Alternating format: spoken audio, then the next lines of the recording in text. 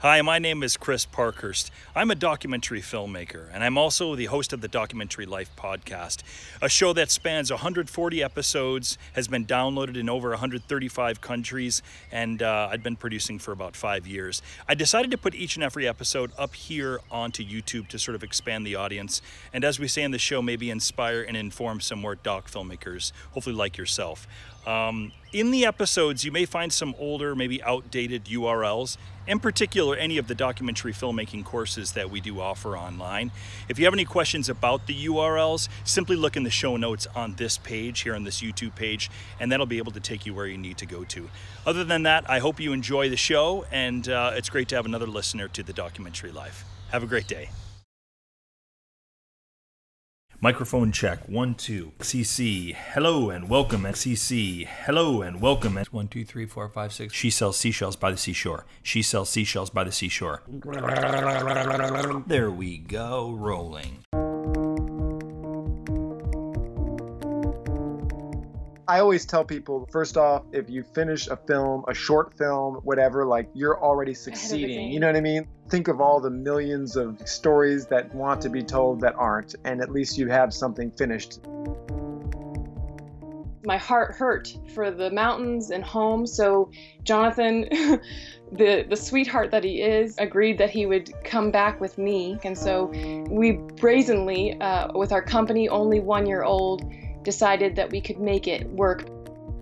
Hello and welcome to The Documentary Life, a show that sets out to inspire and inform you on how to best live and lead your own documentary life. I am your host, Chris G. Parkhurst, and this is episode number 40. And it is brought to you by Barong Films, proud creators of documentary film, the Documentary Life podcast, and the Documentary Academy, our industry-changing A to Z documentary filmmaking program that will transform you into the documentary filmmaker that you've always wanted to be. Find out more at thedocumentarylife.com/academy.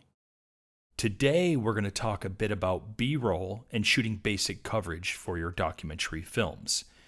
Recently, we've covered the importance of score music for your film, and we've talked about how to make your docs a bit more cinematic looking, right? Separate it from the pack.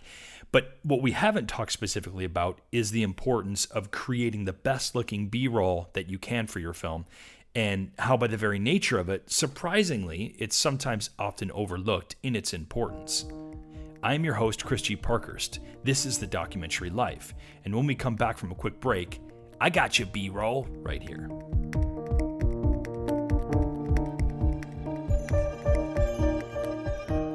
I'm going to ask of you something that I don't think I've asked of you for well over a year. I need a favor. I need you to go to iTunes right now and give this show a 5-star rating and maybe even write a few words for a review. When I first started doing the podcast, I was asking you this on a regular basis. You might remember it was like the first 3 or 4 episodes. It's clearly been a while since then. So I'm asking you now because I'd like to see this podcast get out to more people. That can happen if The Documentary Life comes up in more iTunes searches. In order for this to occur, iTunes basically needs to see more activity in what's known as its ratings and reviews section. The more ratings and reviews a show gets, the more it'll come up in searches. So, for when people are searching for documentary film podcasts, we're far more likely to come up in their searches if iTunes is seeing more of this activity. You know this show is a passion of mine, so please help me keep growing this documentary community of ours. If The Documentary Life has benefited you in any way, please take a moment right now, head to iTunes, search for the Documentary Life podcast, look for the ratings and reviews tab, and then leave us a 5-star rating and review. I can promise you that every single one of these ratings and reviews gives it a little bump in the iTunes popularity rating, thereby, again, increasing the visibility of the show. If you do have any trouble finding the ratings and reviews area, I've added a direct link to it in the show notes for this episode. In advance, thank you for helping me to continue spreading the Documentary Life love. Do you need shots of ordinary people doing things for your next commercial? We got that B-roll. We got that B-roll. 2 men pointing at an office file? We got that B-roll. Bored man flipping through channels? We got that B-roll. Angry man in traffic? Yeah, we got that B-roll. What do you want him to wear? Casual? Upscale casual? Business? We got that B-roll. Why does he look so upset? Maybe he's late for work. Nope, he's at work. He's a B-roll actor. You might recognize that little tidbit from the viral video sensation from a few years back. The video is called We Got That B-Roll, and it was brought to you by the geniuses behind the Cream sketch comedy group. Though it doesn't really have all that much to do with today's topic, I'll try and remember to post it in the show notes for this show because, I mean, it's just awesome. Besides, there's nothing wrong with a little humor, right? Now, most of you already know what in the heck I'm referring to when I use the term B-roll. It's basically a film and TV term that it describes that type of footage that's, supplemental or alternative footage that will ultimately, it'll be intercut with maybe a main shot. Oftentimes for doc filmmakers, this would be an interview. This main footage that I'm referring to, it was once referred to as A-roll, but I actually haven't heard it referred to that for a number of years now. Not that I've been around for many years, because of course I have not. Oftentimes on bigger crews, the B-roll might be shot by second unit crews, as main scenes would be covered by the first unit. Of course, in our case, as documentary filmmakers, maybe not all of us, but like 95% of us, we're not working with second units. We'll be shooting all the B-roll ourselves. And many times we're shooting that B-roll on the same day that we might be shooting, say, in this instance, an interview. In this case, it can sometimes feel a bit more like getting coverage, which is, that's actually a word that I don't always have the best association with. It's used often, but I just don't have the best association with it. It was, in fact, it was what we called it when I was shooting for broadcast news, which is probably the reason I don't have the best association with it. After shooting the interview, the news reporter / producer would say something like, okay, take 5 minutes and get some coverage and we'll head back, i.e. get some, quick god-awful video of the tree that, old Mrs. Jones called the fire department for to have her cat rescued from, right? Maybe get the wide shot, with a street sign in the house and the tree all in the frame. That's what I unfortunately associate the term coverage with. But, it's not like this is an outdated term or anything.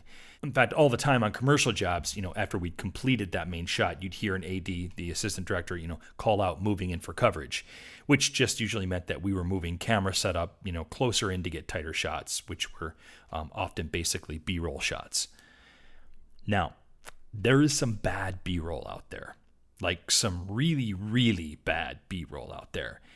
You've seen it. Trust me. I know you have. And in fact, that's a lot of what that awesome We Got B-roll viral video is all about.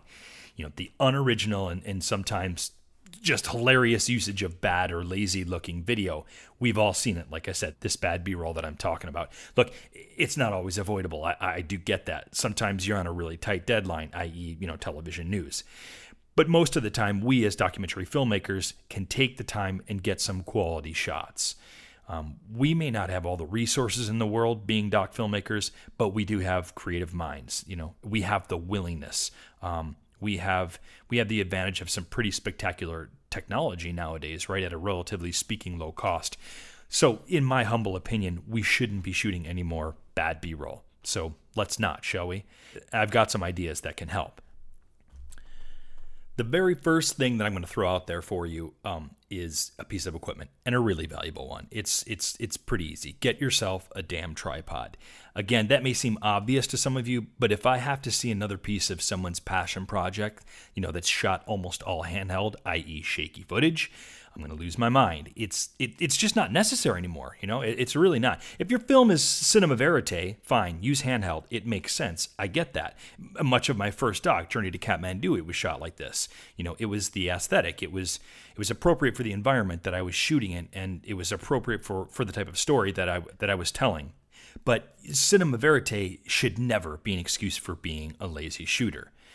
Other than really faulty sound, there are a few things in film that will turn a viewer off. I promise you that. Then shaky footage that has no real, cinematic purpose, right? Other than to be shaky, maybe. And let's face it, guys. There are some hands out there that are steadier than others. And if later on your editor is trying to steady some of that shaky footage, just know that while it is possible, it's also can be a pretty taxing process. So yeah, it sounds pretty obvious, but make a tripod an essential part of your shooting kit. And maybe more than that, please consider spending the extra cash and getting a set of sticks and a robust head, that'll allow you to not only put some weight on your setup, which will help eliminate some unwanted camera movement, but it will also allow for smooth pans and tilts. And that's a pretty big deal. Try and get yourself a head that has, in fact, separate pan and tilt tensions. These will allow you to adjust the speed and tension of your movements. It'll also allow for smoother stop and starts. A cheaper tripod head will make your entries and exits of these pans and tilts look, sudden, or worse yet, it'll give you that sort of stop and start look. And trust me, it's a bitch trying to edit out of a finished camera move when you only have a couple of frames to work with. And I'm always looking out for my editing brethren. Now, I know and appreciate that a decent tripod can break the bank, and bank is not something that we often have as doc filmmakers. Splurging on a serious tripod setup, it can even be the price of a brand new car. Some Sackler heads alone go for like 15 grand. I've seen some for 20. But there are some tripod setups that you can get into for $550 or $700. That'll work great for your shoots. Unless you have like 30+ pound camera setups. Then you'd have to consider hooking up maybe with a rental place, for your camera support needs. I'm currently using it's a Manfrotto 504 HD video head. It's not amazing, but it works well. I think it ran me $450 a year ago, and again, that's just for the head itself. A pair of sticks probably cost me another $250. It's not the best setup, but it does do a decent job. And it actually does a much better job than the sticks and head that I bought for $450 total about 5 years ago. It actually does a much better job. Getting smooth stops and starts with that head drove me nuts. So it's worth the extra couple of $100 in the case of your tripod setup. The last thing I'll mention when it comes to tripods is that you should be using them often. And what I mean by that is, again, don't get lazy. And if you're unsure of whether or not to use the sticks when you're getting a shot, do it. You won't be sorry. It's going to look nicer. It gives you another option, and believe me, it's going to make life easier for you or your editor later on. Oh, and I'll just throw this out there as well while we're on the top of extra footage. This isn't considered B-roll, of course, but if you have a second camera angle when you're shooting an interview, or anything else for that matter, it's generally a pretty bad idea to have camera A on sticks and camera B handheld. It may seem obvious, but I feel like I have to throw it out there because I've seen it done. Hell, I've even had a DP do it to me, and I made the mistake of not saying something during the shooting, and that's my fault. That's on me. It just looks terrible, and worse, it can look pretty amateurish. And again, your editor will be pretty damn unhappy with you, and you just don't want that, right? No, you don't. I'd now like to give mention to the importance of getting exposition shots when you're shooting B-roll.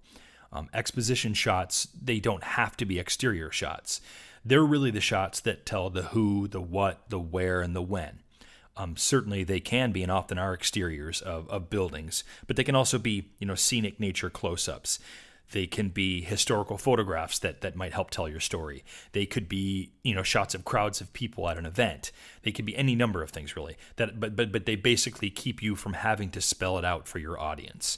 And I mean spell it out literally, as in writing it on screen cards or having it explained by your subject. It's never fun when you're cutting a scene and realizing you don't have the B-roll shots that'll best tell your story. And therefore you end up resorting to maybe staying on that talking head to explain your subject, or having to, basically make up some title cards and put those in your timeline to spell your things out. It happens, of course, and sometimes, we come up with those really cool creative solutions that make the film even better when we're faced with sort of this adversity, in this case, not having the B-roll that you wished you'd had. But if you can make sure to get some sufficient exposition shots, your film will certainly be better for it. An easy tip that'll help you when shooting an interview is beforehand, slap on a wide-angle lens outside your building, get some pans and tilts of the exterior of the building, again, or place where you'll be conducting your interview. Yes, it might be cheesy, but this is a last-minute sort of safe move that you can always do before you actually conduct your interview. And that way, you at least have it, right? You have something. Again, it's quick and easy. Hopefully, you won't have to use it. But if you do need it, you do have something, right? The documentary filmmaker's B-roll is often shots that coincide nicely with what an interview subject may be talking about. And while they might be beautiful and striking and shot amazingly well, these types of shots can often really be the most obvious types of B-roll. They're the most obvious shots, right? But what if we shot and used B-roll that acted as a counterpoint to what the subject is saying? Or maybe it tells an additional story to what the subject's talking about. Using B-roll in this fashion, it can often be a refreshing and sometimes incredibly moving and powerful way to tell a story. Errol Morris did this incredibly effectively with The Thin Blue Line. I've mentioned doc filmmaker Les Blank on the show a number of times. He did the film Burden of Dreams, which was essentially the documentary film covering the making of Werner Herzog's Fitzcarraldo. Using B-roll, he did it really well in that film. Using B-roll to either tell another story or as a counterpoint to what is being talked about in a sequence, it's something you should consider doing. If nothing else, it gives a more complex element, a more complex way of telling your story. Whether you're shooting and editing B-roll as a way to best describe the story that an interview subject is talking about, or you're using it as a counterpoint, one of the best things that you can do before your shoot is to spend some time researching the type of shots that are best going to achieve moving scenes, really. One of the more difficult tasks to pull off is to simply shoot an interview and then based on that content from the interview, go and shoot your B-roll of that environment, right afterwards. If at all possible, research your interview subject beforehand, find out what they're all about, figure out how you might be using the content that you're hoping that they'll talk about, and then make a shot list prior to the day of shooting. Don't wait to hear how the interview goes. Of course, things will come up in the interview that'll spark some other shot ideas, of course. But if you can spend some time well beforehand coming up with your own ideas, constructing that shot list, you'll end up with much more compelling footage. I promise. And you won't end up with TV news-looking coverage. Now, where do stylized shots like aerials, i.e. drone shots, and dolly and crane moves fit in all this? Obviously, when used smartly and shot well, they can be very moving pieces of B-roll for a particular scene. But simply because you have a drone doesn't mean you can just, put it up in the air, roll on it, and just plop it into your sequences. First off, you need to have some kind of idea of the types of aerials that you'll want to shoot. You should be planning these out just like you'd plan out any of the other B-roll. Secondly, how you use them in your sequence is also very important. If you're just using them in your edit willy-nilly because you think it looks really cool, well, yeah, I think by now you know how I feel about all those drone shots used in films because they look really cool. That being said, I don't hate the drone shots. I really don't. Aerials can really elevate the look and feel of your film. I'm sure I mentioned this in my episode on making your documentary film stand out. I've got some great aerials that were shot by my great friend, colleague, and fellow doc lifer Patrick Faruzian that are really going to make our Doc Elvis of Cambodia sing. They're going to work, very nicely as exposition. Long, wide aerials of roaming rice fields and palm trees, rural countryside shots of men flinging their fishing nets into rivers. Really, really great stuff, right? If you check out our current teaser for the film, you'll be able to get some idea of what I speak of. I just wanted to say something positive. I really felt like I needed to say something positive about drone shots here because I think that I sometimes have a tendency to be pretty down on them. And I'll just say something quickly about dolly and crane shots.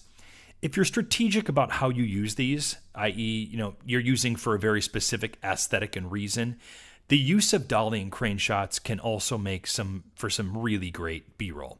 That being said, while technology, as I mentioned earlier, has allowed us to be able to afford equipment like a pocket dolly, aka camera slider, or the something like the Light Pro Gear feather crane, both of which we used actually in Cambodia, if not used correctly, they'll actually make your footage look pretty amateur.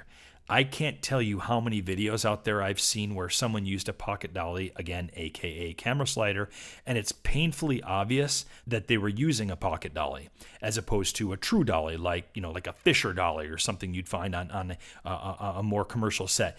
And so you can actually see some camera shake during their moves. which really in my mind, it just defeats the purpose of the whole thing, right? Don't make the mistake of thinking that you can get this great 10 to 15 second move with a camera slider without seeing some unwanted camera movement. That's unrealistic. These things are not built for that. Now, I realize there are now some automated systems out there where you can be hands off. So that's going to help, of course. That's going to alleviate this. But all that I'm saying is be aware, no, actually be critical. Let's do that. Let's be critical of our camera movements. Make sure it's tops. Otherwise, you'll see some inconsistencies when you go to edit. And if you end up using a compromised shot in your sequence, well, that's on you. Maybe it's okay, maybe it's not.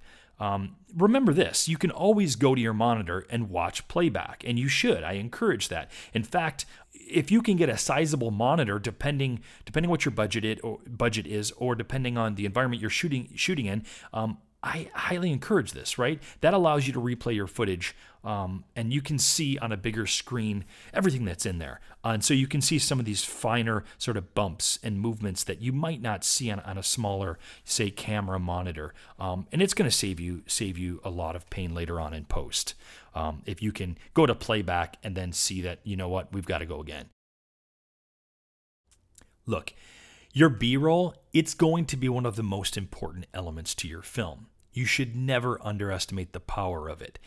You should never, underestimate the power of B-roll to not only tell an effective story, but to elevate it in a way that you want to tell that story.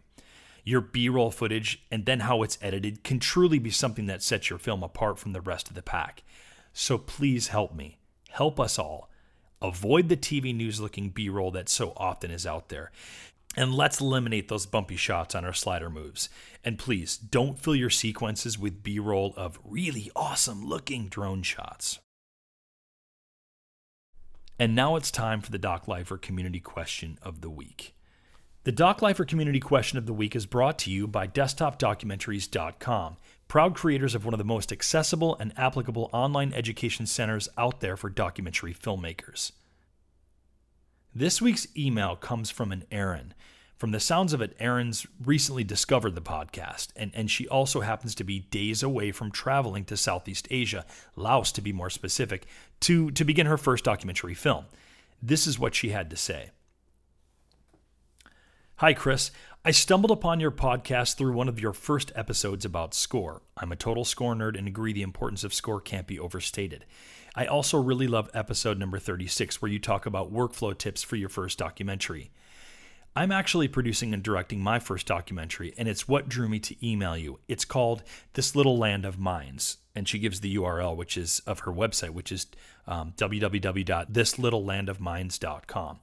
And it's full-length feature about the resilience of the Lao people as they work to clear 80 million UXO from the U.S. secret war in Laos.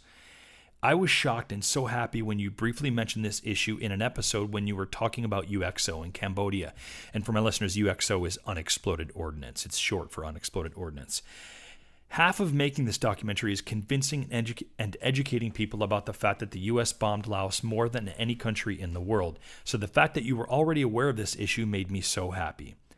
This documentary is my directorial debut, so it's kind of like my journey to Kathmandu. Here's my YouTube channel where I'm vlogging my experience. And then she actually gives a YouTube URL. If I remember, I'll get those up on the show notes for you to take a look at.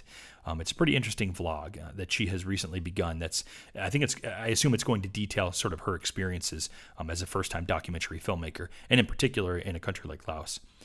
Part of the reason I'm doing the vlog is because I found it so difficult in the beginning to find candid, honest, and humble advice on producing documentaries.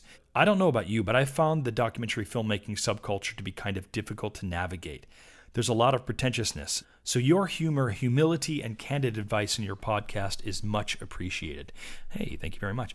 Okay, so I actually do have a question, and forgive me, I haven't listened to every episode yet, so you might have addressed this already.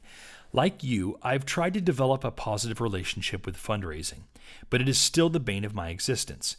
I've probably applied for 15 grants and have only gotten one. It was an international reporting fellowship from Pulitzer.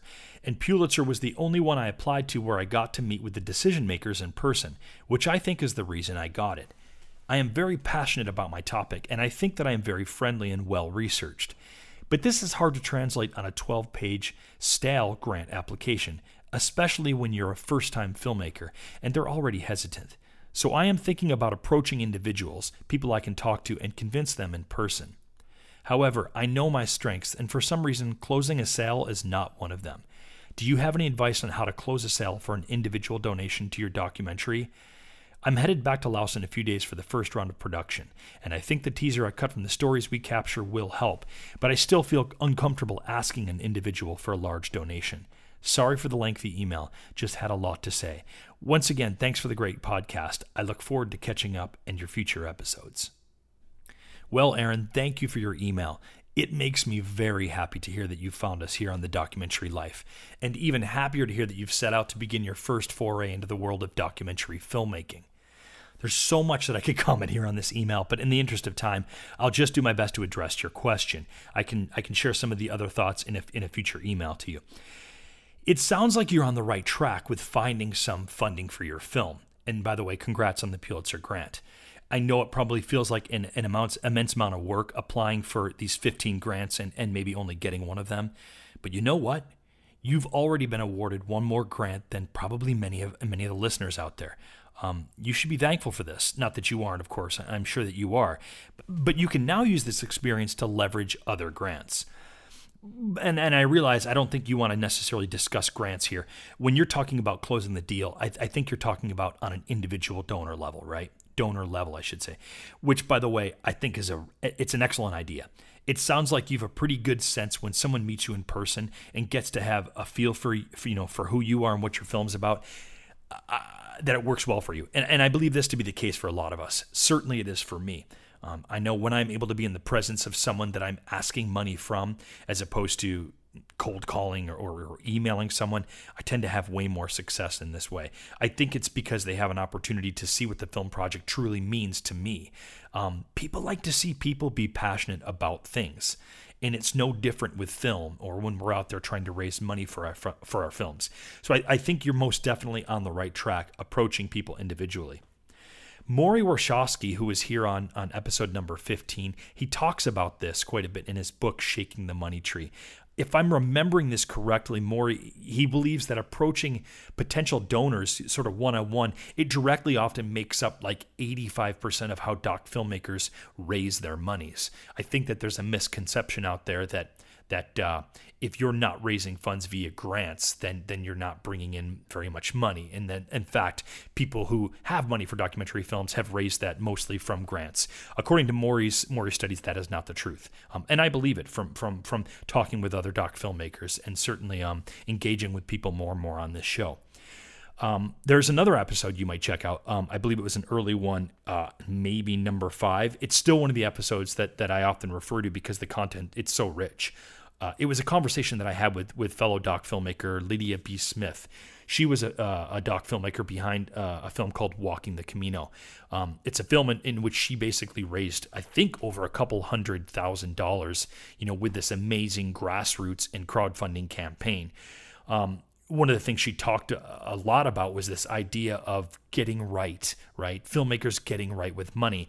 That a lot of you guys, a lot of doc filmmakers that she knew, including herself, had some real issues with money, specifically asking others to part with their money. But she decided to meet these fears head on. She mentions a book by the name of The Soul of Money as being a big influence on her. I can't remember the name of the author right now, but I'm sure you can find it pretty quickly. And certainly in the episode, the author's name is mentioned. I believe she may have, and she meaning Lydia, may have even workshopped with this woman, with the author. Anyhow, if you haven't already, you should definitely check out episode number 5. Hey, maybe download it before you get on your plane for Laos, right? It's a long flight, lady.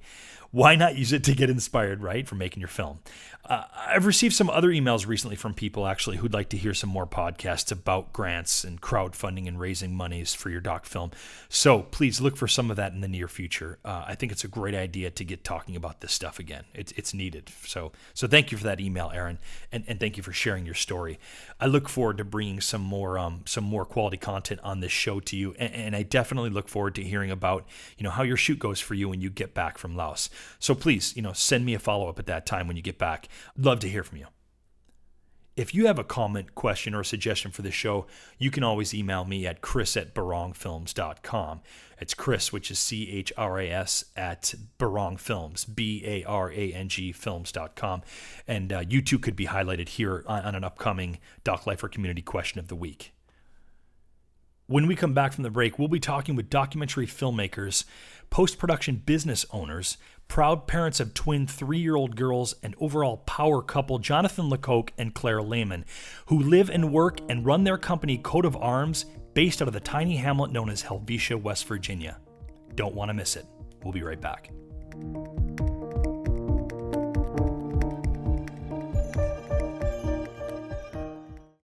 When I first started making documentary films, I was often making them entirely on my own dime. It wasn't that it was a conscious decision on my part. I just really wanted to get out and start making my film. Does this sound familiar to you? When you have a great idea for a doc and the opportunity to get out there and start shooting, you don't want to let something like money get in the way of that. And for a while, it may not, but unfortunately, unless you have unlimited resources, eventually it will. Not having money for your doc film will slow you down, reduce your crew size, your film production values and aesthetics, even the story you're able to tell. And that's not even accounting for the additional stress, frustration, and your inability to work on the project full time. We don't accept that for ourselves anymore, and we don't want you to accept it either. Money is out there for every documentary film, and that includes yours. Every day, money is donated or awarded to documentary films. Why not yours?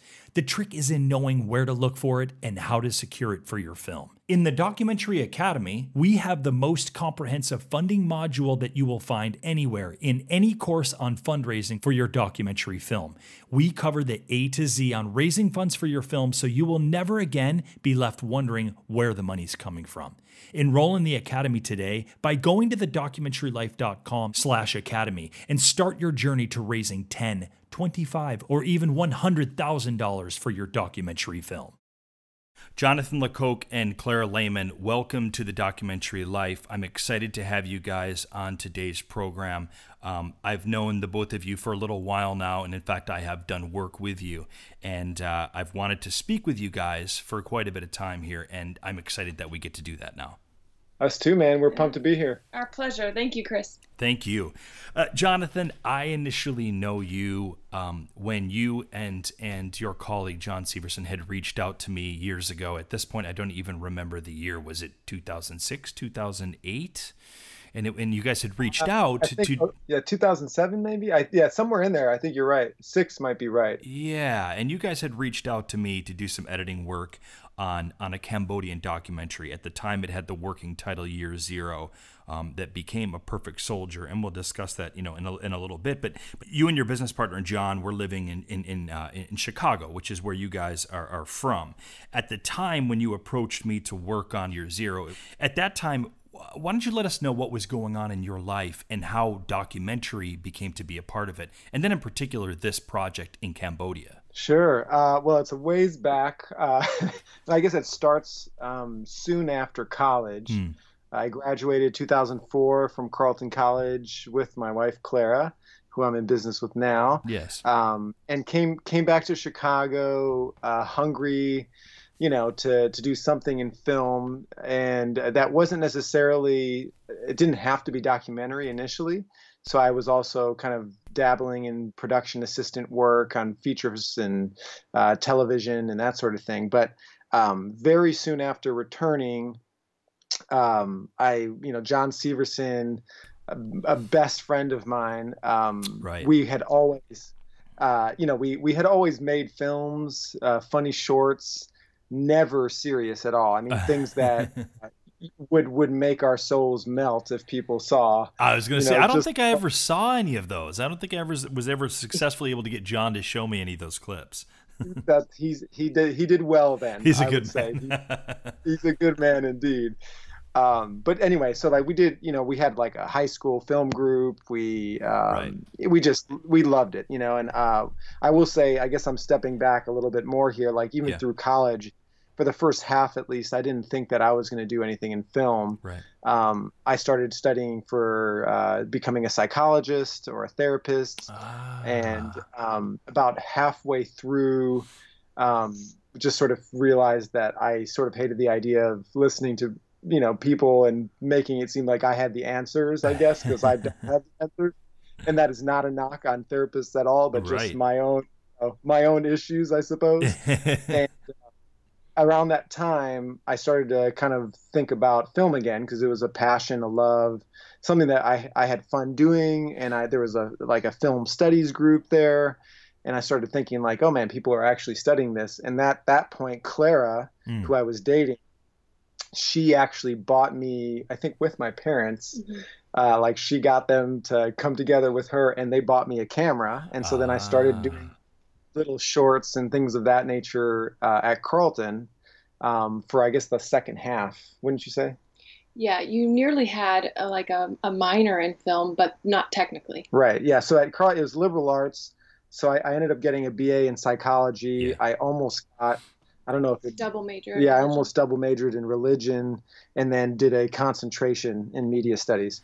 But anyway, so fast forwarding because it's boring stuff, like came out of college, reconnected with John since we were both in the same place.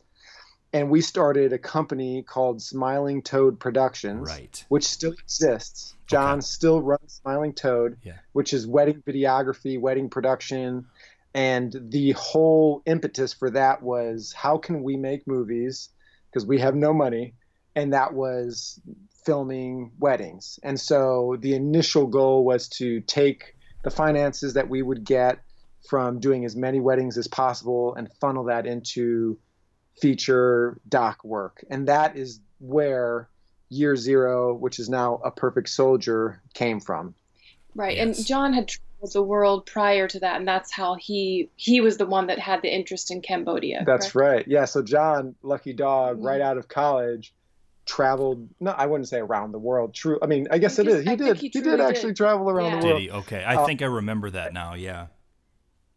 And one of his stops was Cambodia. He spent some time in Phnom Penh and in Siem Reap and had heard of, Akira, who ended up being the hero of our story of A Perfect Soldier, and went and visited his sort of very makeshift, low budget, let's say, landmine museum, and was just sort of taken by this character. So him traveling the world was the start of that specific story, and then us coming together was the start of trying to, make a living doing what we love. Right. And to kind of shed a little light for our listeners, it would be, of course, after principal photography, after production of the film, that you guys would bring me on for editing, and for me, it was an interesting time for me because it was within a couple of years of editing a film, Bomb Hunters, which I've talked about a number of times on this show, which was sort of my entrance into both documentary as well as Southeast Asia, in particular Cambodia, which has since kind of become a home away from home for me, and the interesting part about meeting up with you guys, or I guess meeting you guys, was the fact that you guys are doing a film about a subject, this person, Akira, who you're referring to, and I had sat down with Akira at his sort of makeshift, as you described, landmine museum, and we had spent a couple of days filming with him, and in fact, our film was going to have he was going to be a large part of our initial film that the director had received a Fulbright scholarship for. And all intents and purposes, this film was going to be very much about him. The film didn't end up being about him at all, as often happens with documentary films. And it was wild that you guys would end up approaching me to help edit on your film. And here we go. Here's the story with Akira. Hope never dies. Should never give up on hope. And I define hope as the assurance that life will always triumph over death.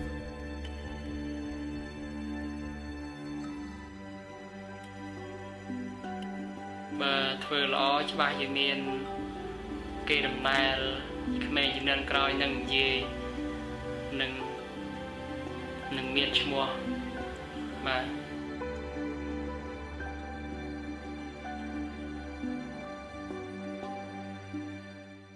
What What was it like for you, Jonathan, as you know, at this point, a first-time documentary filmmaker, or at least first-time sort of feature documentary filmmaker? What was that like for you to be doing it in the environment of Cambodia, developing world?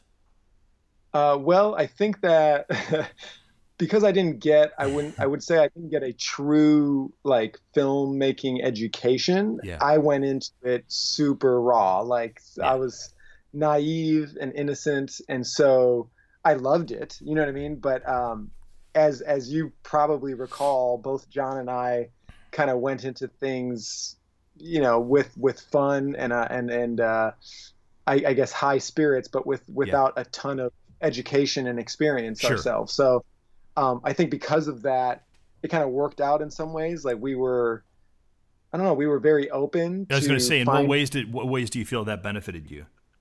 Yeah, well, I mean, I think in some ways, a lot of times, like even now, like we know so much that we stop ourselves from Isn't doing that things something? because we know what it takes. Whereas here, I mean, we were just, you know, like kids that were like, oh Yeah. man, wouldn't it be cool if we filmed about this guy in Cambodia? And we went there. And I mean, John was there for 3 months. I mean, he was there a whole month before me and Jose Rios, who Right. was the cinematographer of the film, Right. went. And then we were there. Claire, how We were like there a full month. a full month? Yeah, so maybe he was even there 2 months. I mean, it was a long time. Maybe it was 1 month and 1 I month. think he like bookended it. Yeah, and he stayed a little Mhm. bit longer. That's true. But anyway, so I mean, it was like, you know, very, I don't want to say seat of the pants kind of a thing, because we Right. did spend a lot You of time guys did some outlining, and pre-pro, we talked to Rich, we talked to Brooks, who was also who EP'd the film.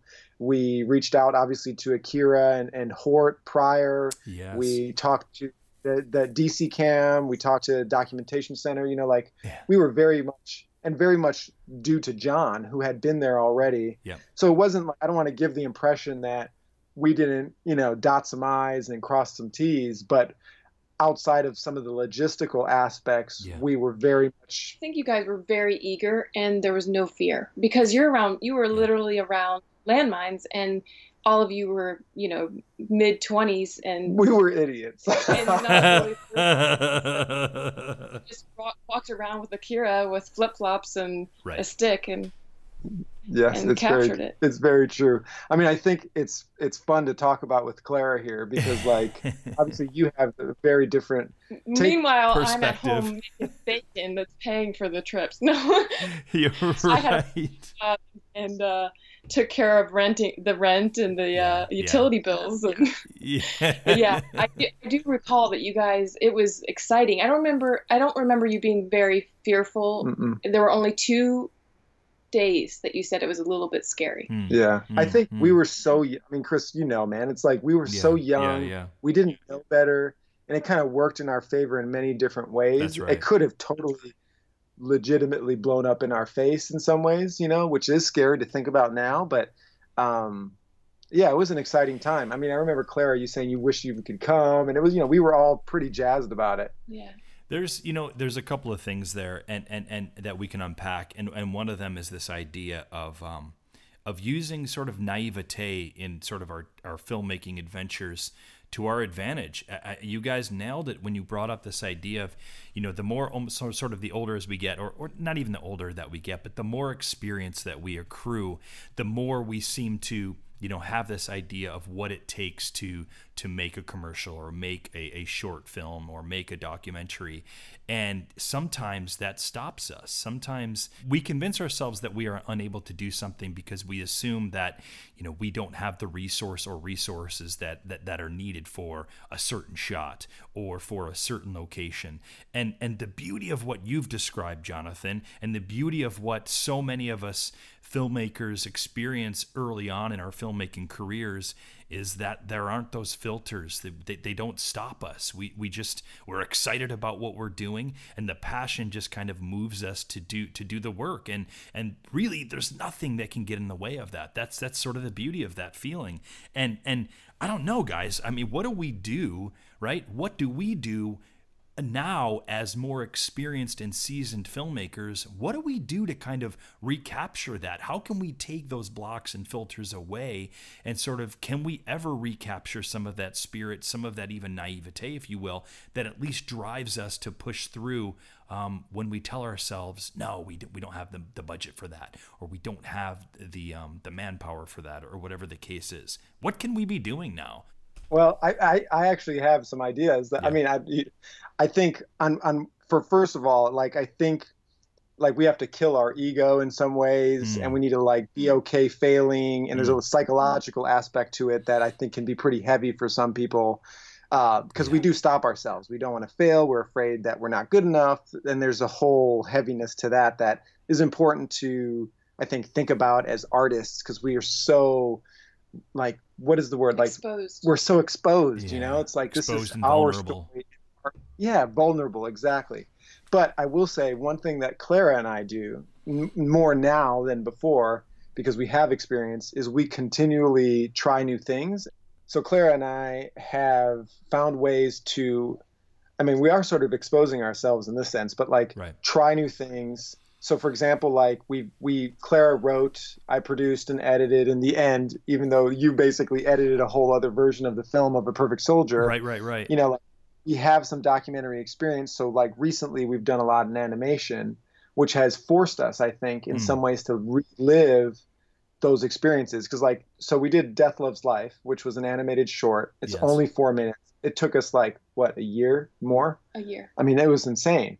And part of it was like, we knew from the commercial end how to do this, but not from a more cinematic filmmaking end. And that was an educational experience for us. And that was, so I think, just to distill it down, it's to challenge yourself to try new things, you know, if it's new mediums, new styles, new types of storytelling. Yeah, and I think if you get stuck on one project, maybe trying a different one. Like, and not, I don't mean like having too many pots on the stove at once, because that can be a little overwhelming. I mean like letting like one project kind of ride, and if it's kind of reaching a lull and you need a break, let something else get in the way for a little bit. Right. Because I don't think that's always bad. Like sometimes I think people are too hung up on like, I didn't finish this yet. I didn't finish this. And it's like, damn it, leave me alone. I'm going to get it done. I want to focus on this other little thing and have little successes here and there for this larger project that might eventually be a success, but it's just going to take me a little longer.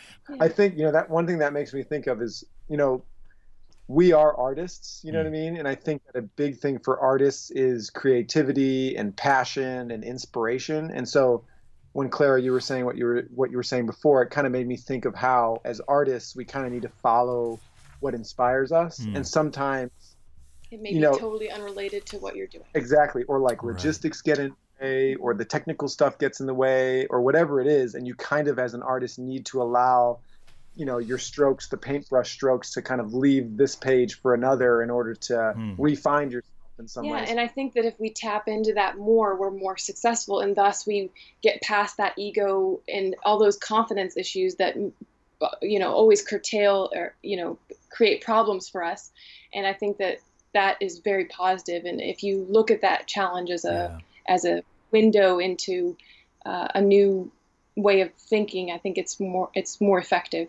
I always tell people, like, first off, if you finish a film, a short film, whatever, like you're already succeeding. You know what I mean? Like, think of all the millions of like stories that want to be told that aren't, and at least you have something finished.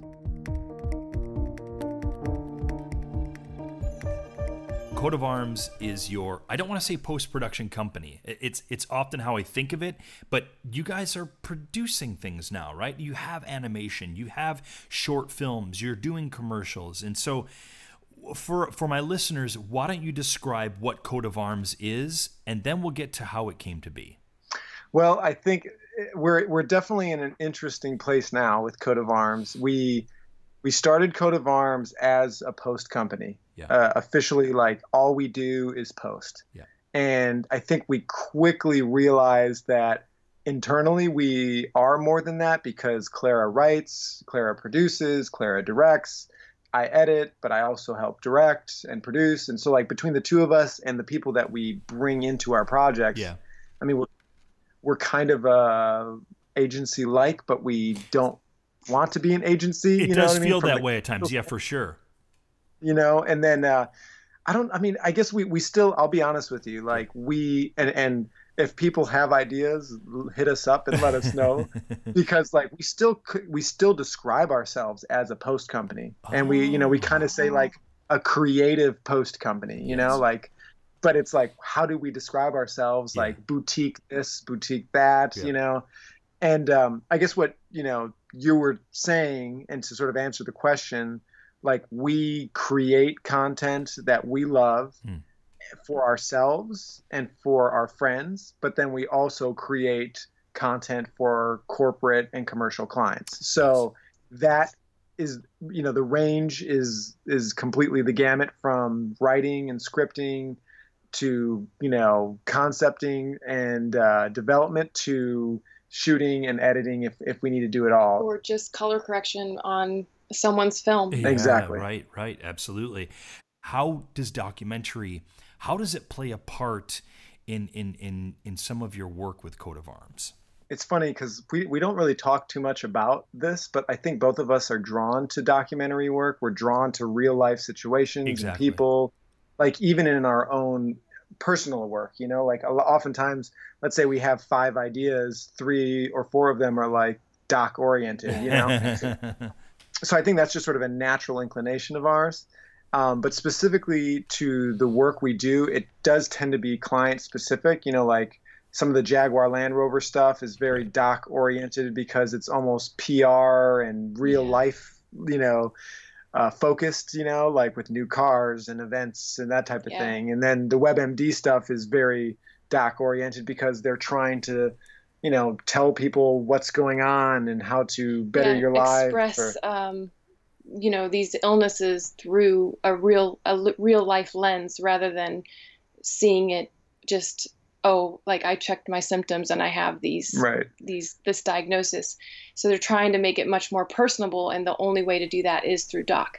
Well, let's be honest, like a lot of times the reenactment oriented stuff is very awkward. It's, let's just say, it's difficult to do it really well, and some people do, but and then I think the only other, it's why it's an exciting time for us documentary filmmakers, because we're entering into this realm where documentary is becoming a very, not only an accepted part of what we're seeing sort of in the commercial world, but it's becoming, the lines are definitely being blurred with this idea of narrative and documentary, and that's so beneficial for documentary filmmakers, and we talk a lot about that on the program. For sure, it's true. I mean, it's as if it's become an aesthetic, almost, in some ways, for a lot of commercial pieces that we see. Yeah, well, I think that there's something that is attainable through really strong doc work that it's just incredibly rare and difficult to attain through, written form. You know what I mean? It's that real life quality that just tugs at your heart, because it's like, this is real, The short film that you guys produced last year is the name of it is called Home. Tell us a bit how that came to be. Of course, you shared it with me last year, Jonathan. It is a lovely film, and I was very happy that you shared it with me. And how did that film come to be for you guys? Sure. Emily Hilliard, which is a local folklorist, she's the West Virginia folklorist. She was interested in doing a piece on our local community, and particularly about the seasonal year in Helvetia. And so she was writing a piece, and she wanted to pair it with a video. And she had met us here locally as she was doing some of her interviews and research, and loved our work. And then she was working on this for the magazine, an online publication called The Bitter Southerner. Right. And so they had very modest stipend that they could offer, and we were totally on board. And actually, you could say that the WebMD projects have helped pay for that one, or whatever. Right, of course. Like whatever income that we had saved up, we kind of poured it into that project. Well, technically we didn't even, Yeah. So, but yeah, that's kind of how we got into it. And then it became much bigger than we thought it was going to be. It was originally going to be about a 2-minute video. And I think we shot for what, 3 days, 4 Yeah. days? Well, I think what happened was, so the Bitter Southerner, lovely online publication, had a very limited budget. Mm-hmm. You know, it was like $500. Of course. And Right. we decided, why don't we do what we want to do for free? Yep. And so we just did it as our own short, and then they, I think, donated the money to one of a local organization. But it allowed us to be like, what do we really want this to be about? Fantastic. You know? It's about. And then we had a platform to share the video, which is amazing. It often doesn't happen with work that you do, is you don't know what to do with it afterward. And now we have this platform already set up, and we can do whatever we want. So it's now going to be a 16-minute video, you know? Yes, right. Exactly. Well, and just to back up for a second, so we're in a town called Helvetia in West Virginia. Yes. It is extremely remote. It's in a valley, kind of in the middle of the state to some degree. And, you know, you have to drive 45 to an hour to get here from anywhere, you know, like any large town that would have like. We drive to get groceries always an hour. Yep. Right. Yep. The doctor's office is an hour. Yeah. But it's a Swiss settled town that it's really rich in the Swiss culture and history, and a lot of times, you know, news and, you know, other publicists and filmmakers even want to tell stories about Helvetia. And I think I don't know if you recall, we were kind of like, let's tell the story our way. Because it's often like, here come these people, these reporters, they come in and it's like, oh, this is what this town's about. And it's like, well, let's tell it our side, you know? Yeah. And so then we got really excited about talking to 3 local folks that are big in the community that normally don't talk to the reporters, that, you know, sort of an insider perspective to some degree that is still artistic and, you know. And what's the true Helvetia? I mean, unfortunately, what happens is you get the story that everyone kind of regurgitates over and over. The 1-minute bite-sized story that everybody's exactly telling the same story. That happens with anything, like Akira. I'm sure it happened in Cambodia and things like that. But and so it kind of is not satisfying, especially for those of us that are living in that community, and we see something much more special than just that bite-sized soundbite, you know. Some people have told me, this is more than one, but they said the first time I came to Helvetia, I felt like I was coming home.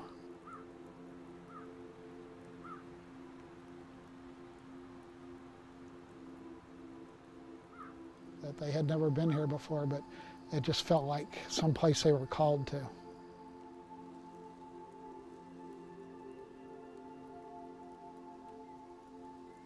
I just think that you know, people find a calmness here they don't find somewhere else, a quietness. We've been talking here about, you know, documentary film. We've been talking about coat of arms, your business, and you've mentioned clients, and you've talked about all the work and all the creative work and all the pay work that you guys have done. And then you sort of, you know, offhandedly say, yeah, by the way, we're based in this tiny remote sort of mountain town called Helvetia, West Virginia. When else but sort of this time and in this day and age could that sort of thing even be possible? So I'm excited to kind of unwrap that a little bit. How did Helvetia first happen for you guys? Why and how did you guys end up there? Well, I grew up in Helvetia. I was born, you know, the 45 minutes away that we talked about, but I grew up here my entire life, went to school, kindergarten through 12th grade and graduated with a class of 4. The school only houses about 35 students. And then, so that's our connection to Helvetia, and I love it here. This is home. It's good. I've been called home, literally. And so while we were away for college in Northfield, Minnesota, and then in Chicago, which is where Jonathan grew up, we lived quite a long time there. And really, I would say that we got our experience and proved ourselves within Chicago because we were able to compete and gain confidence within a much larger market. But my heart hurt for the mountains and home. So Jonathan, the sweetheart that he is, agreed that he would come back with me.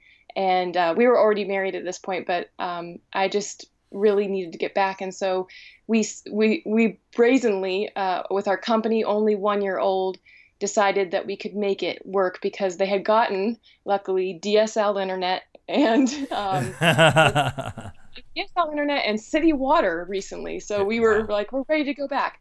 So that's how kind of we were like sure that we could do it, because we knew that the internet was available, that all we needed was that connection, and we would be able to hire people all over the globe, and hopefully maintain and continue to grow our contacts within the Chicagoland area and elsewhere. Yeah, I mean, before we amazing. before we came to Helvetia, it's worth noting that we had at least 3 years in Chicago on our own. Right. When I was working with John, Smiling Toad, building some contacts. Then we moved to Fairmont, West Virginia, and I worked in Pittsburgh area for an agency and a film studio and gained contacts. Then we moved back to Chicago, gained more contacts, started Coat of Arms, and then came here. So like there is a lot of time. Like I don't think that we would have been able to just, maybe now, maybe but we would have. It just depends. But I definitely think that helped us. Like for sure. Getting our feet wet in a bigger city was important. But now we honestly don't really, we don't even look back. Like it doesn't feel, I guess, okay, we can't always upload a video very quickly, but not like we're not, able to get work done and succeed. But our clients would have you know that we get everything done on time. That's right. That's right. Yes, that's all. We just stay up all night. No. So you've moved to Helvetia, West Virginia. You have this business that's a couple of years old, and you're working your butt off, to make this business work in a tiny rural town in West Virginia, and you're doing your own projects. And yet you also have a set of 3-year-old twins. How on earth are you guys making this work? Yeah, that's a good one. I don't know either. It is a good one, and I need to know. Honestly, what we do is we take turns a lot, and then we have hired sitters whenever we can, and then the girls just started Montessori school, so we get a couple hours there together to work, and then we work a lot in the evenings and late into the night. And obviously it's kind of like 7 days a week that we're working, not just the 5. Yeah. I think, of course. Honestly, I think that this is one thing I love about us, at least, like not to be whatever, like, and I'm looking at Clara, who I adore, it's like, both Clara and I are hardworking, driven people who value our creative lives in a big way. But we also both want to be parents, want to have a family, and don't want to prioritize that less in some ways to our work. We kind of carry these things and try to balance them. And so what has worked really well for us, and I don't know that it was ever planned this way, but it just sort of naturally came to be. It's like I'm with the girls Monday, Tuesday, Clara's working full-time Monday, Tuesday. Then I'm working Wednesday, Thursday, Friday while Clara's with the girls. And then usually on the weekend, I'd say, it's like 1 day a weekend, or like we're kind of like doing a half day of work, split it up and take some time off, and all of us are together. And yeah, it you know what? Now that they're 3, it's gotten significantly easier. When they were really little, I do have to say that first year, I don't think I got to work as much. No, I literally almost had to take that year off between just taking care of them and recovering myself. Yeah. And so that was pretty tough. And I did get sad because like you miss that creative outlet. You miss, and as a woman who is trying to balance career with family, you're kind of upset with yourself, but also really proud that you're, you've got these beautiful children and a business and a house, and you're comfortable, but you kind of always feel like you're trying to find that balance again. And now we finally hit our stride within the last 2 years. I have no idea how you guys do it. I mean, I have some idea. Of course, Steph and I have our own business, and we have a 1 and a 3-year-old. But just hearing you guys talk about everything that you're doing out in Helvetia right now is just it's an inspiration in and to itself. I'm excited to have my listeners, you know, really kind of listen to the words and the wisdom that you guys have imparted today. And I can't thank you enough. Hey, well, thanks for having us. I will say, I don't know about the wisdom part. You know what I mean? Like we're still figuring this out. You know what I mean? And I think that's sort of everybody to some degree. We have bad days too. Oh, heck yeah. Mm-hmm. Well, Steph and I and the kids are back in the States now, and we are really a drive away at this point, and we do plan on checking out. I think I mentioned to you, Jonathan, North Carolina here in the near future, and so we'd love to hook up with you guys at some point. Yeah, Definitely, that'd be great. We'd love to see you. It would be awesome, man. And don't cut yourself short, man. You got 2 kids, a business, a podcast. You've friends. I mean, let's be real, man. I think you're doing just fine. I appreciate it, you guys. Thank you so much for taking the time. I know that you're leaving tomorrow first thing for Chicago, Jonathan. So, Clara, it was lovely speaking with you. Jonathan, thank you so much as well. And we'll talk to you guys soon. Thanks, Chris. Sounds good, man.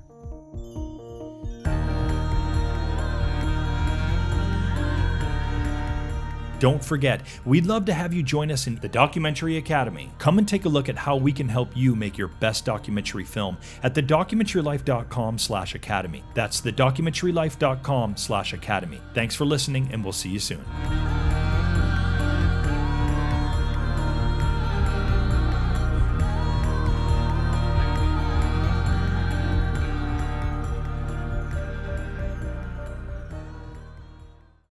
Thanks again for listening to the show, and remember to like and subscribe to this channel. Also, remember, for any of the URLs that may or may not be outdated and you want to get the most up-to-date information, perhaps for the documentary filmmaking courses, for the blog, for other episodes, just go ahead and check in the show notes below on this YouTube page, and that'll give you the correct URLs to use. Thanks again. Have a great day.